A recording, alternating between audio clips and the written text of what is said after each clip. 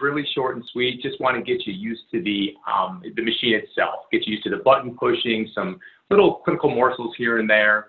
But before we get started, I wanted to show you a couple of additional resources that you can consult for further info. So I'm going to bring up my webpage here. All right. And I wanted to call your attention to acplus.com. Again, not acpplus.com, but acplus.com, because there's a variety of features that you could seek out to continue building on some of the foundation we're going to present today. And the biggest one I want to show you is the Partner Resource Center. Now, your clinical program consultant can provide you with the information for how you can get access to the Partner Resource Center. Perfect. All right. Sorry, guys. But yeah, just to reorient you to everything, this is acplus.com. And there's an education tab right here that'll pull up a drop box. And you can pick partner resources like I did, and it'll bring up this screen where you can type in anything that you want to search. Maybe it's contraindications, warnings, precautions. Maybe it's something on the OmniVersa.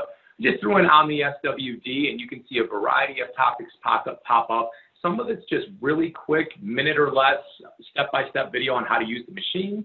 Some of it is how to do output tuning if that comes up. You can even get access to the manual if you need, marketing information, just a plethora of really good information. So don't be afraid to search for those features on AC Plus. Another thing that does come up quite a bit is the contraindications, the warnings, and the precautions. Now, the contraindications are built into your unit, and I'm going to show that to you with some of the button pushing. But I do like to reference this chart. This is version 12 of our contraindications, warnings, and precautions cross-reference matrix.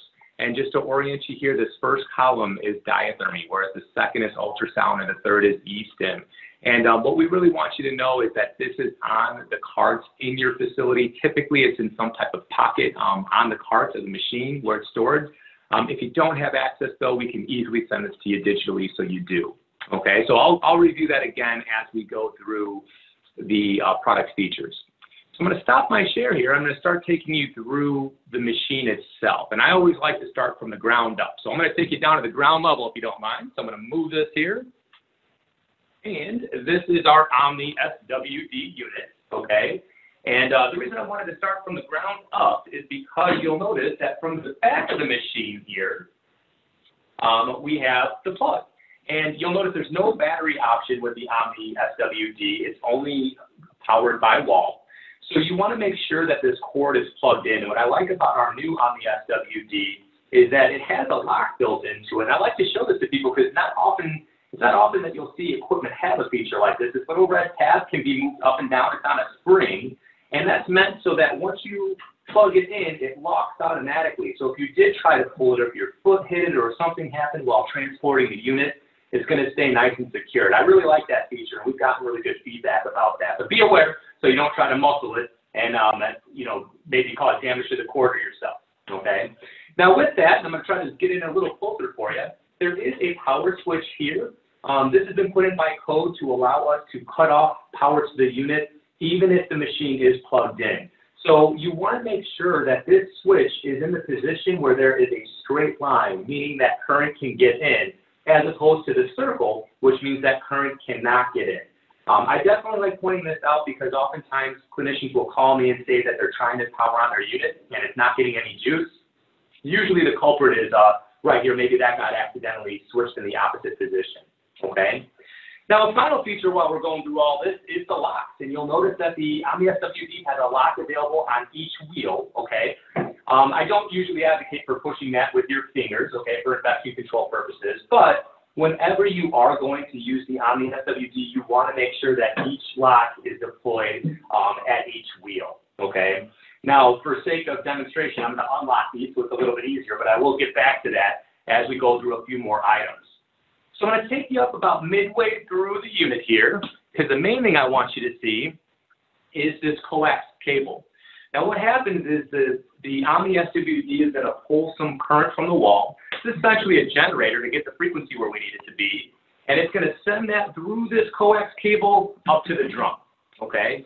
Now a lot of clinicians don't realize that this coax cable can be removed quite easily. You just have to give a counterclockwise turn, and it comes right off the unit. The same is true at the drum itself. So it does not matter which end goes into the unit and which one end goes into the drum.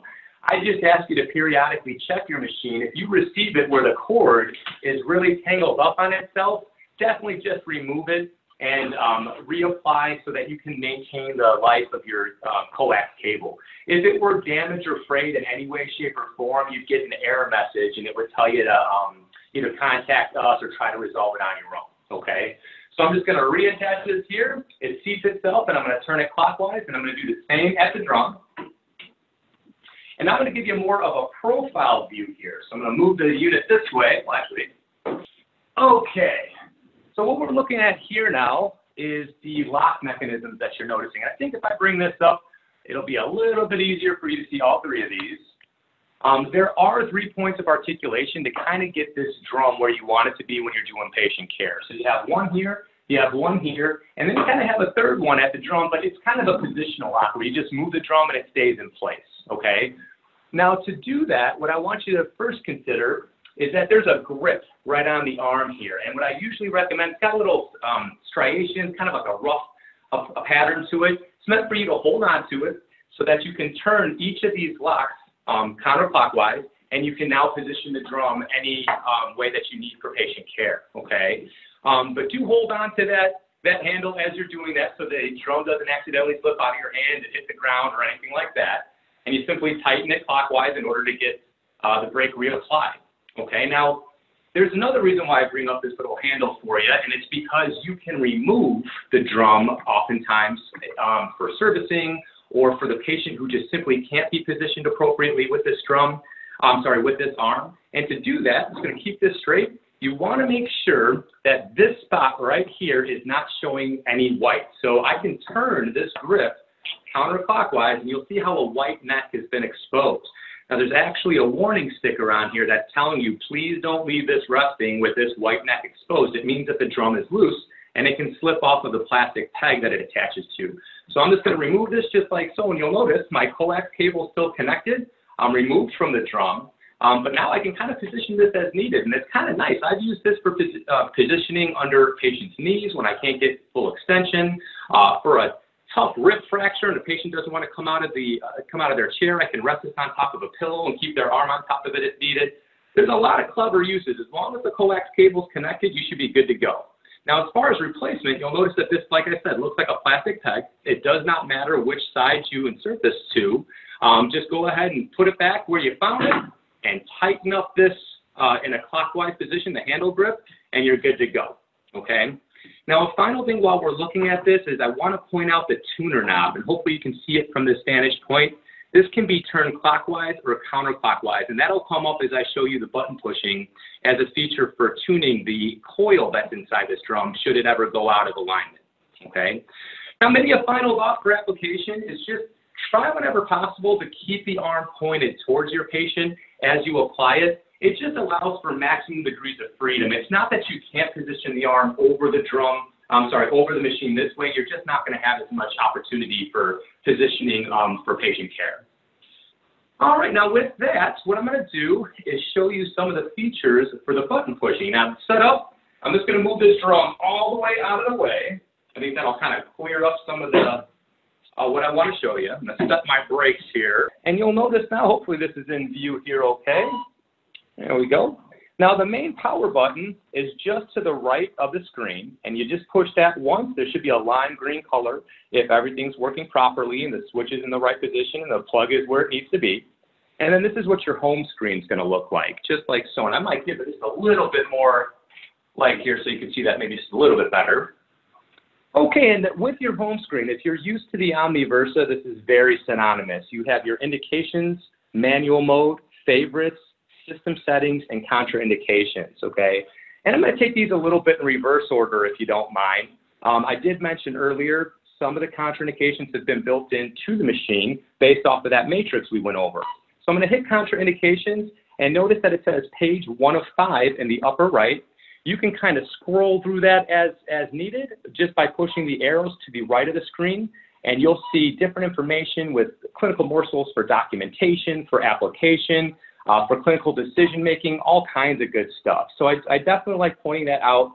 The contraindications here are really all that's mentioned, not the warnings and precautions.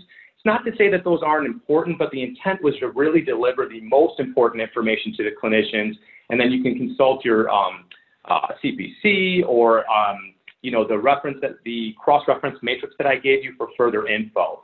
Okay, so you'll notice in the upper left, there's a back button, which takes you to whatever screen you were on previously, and then there's the home screen that takes you back to that original home screen that we went over, okay? So contraindications are on the bottom. System settings is just above that.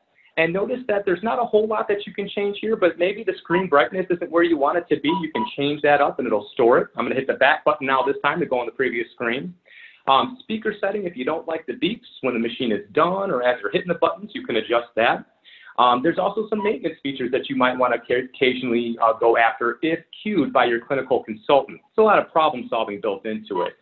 I think the main thing that you'll want to be aware of on this setting is, on the system settings screen, is the device output tuning. I love this feature. If I click on that, it's going to let you know, is the coil calibrated? So notice that if I hit start, just to test the coil, you'll see a large green bar to the right of the middle divider here. So I kind of say there's a black line in the middle, and to the right of that, you're going to see a long green bar.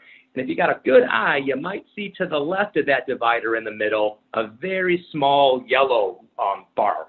And that's proper tuning. You want the green bar to be as high as it can be and the yellow bar to be as small as it can be. That's proper tuning. So you can see that this device is properly tuned. Should it ever go out of tuning, you'll be cued to address that by using that tuning knob that I showed you earlier on top of the drum. Okay. Now you can have the tuning bar on, or you can select for it to be off, so that it doesn't pop up on some of the treatment screens that I'm going to show you next. Okay. So you just have to remember device output tuning. You can turn the tuning bar on or off. I recommend leaving it on. I think it's a great visual cue to make sure that you're optimizing the dose of energy to your patient. Okay. So we're going to go back home now. We covered contraindications. We covered system settings. I'm going to start taking you through indications, manual mode, and favorites next, okay? Now, why I love how this machine is set up is indications will guide you. Maybe you're a new clinician, you're not used to using OmniSWD, you want to see what options are at your disposal right here.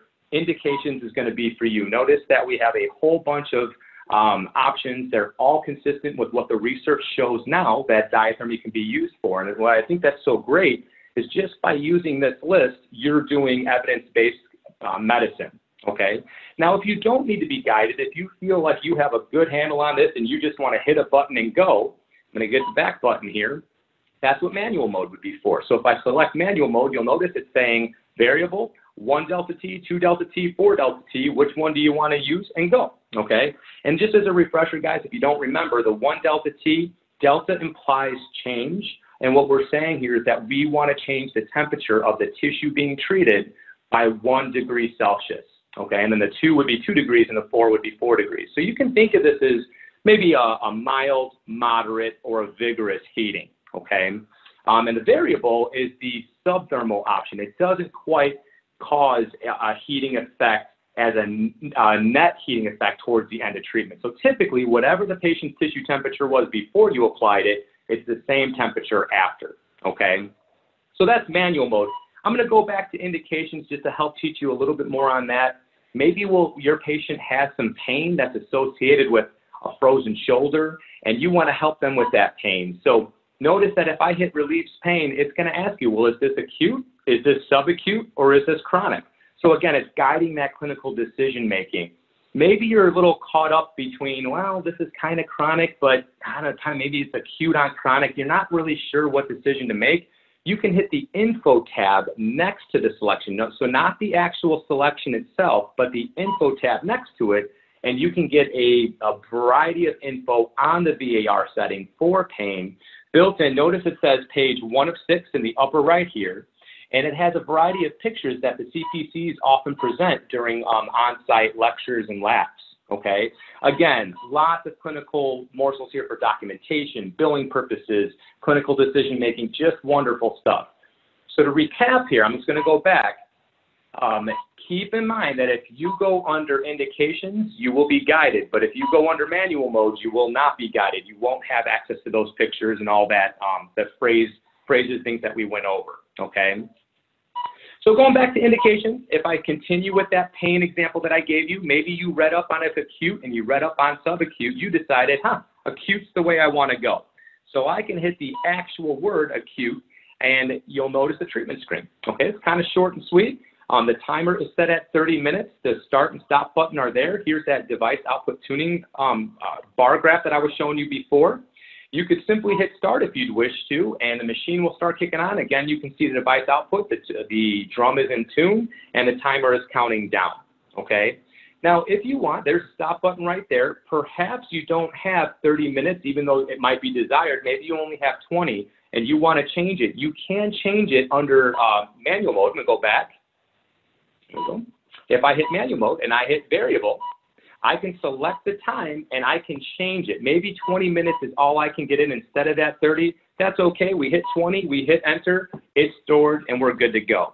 Another feature that I like about manual mode is it allows you to change two key things associated with diathermy, which is the pulse duration and the pulse rate. Now, if you don't want to worry about that, you could just accept our defaults that we provide you with, or maybe you read a study that the pulse duration should be increased to 100.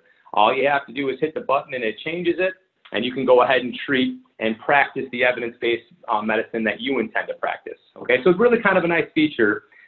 Maybe you feel so strongly that that change is needed, you might want to save it. Okay, there's a floppy in the upper right. I'm going to hit that. And notice that I can call this program whatever I want to. I can hit program 3. I can call it, we'll just say upper extremity pain.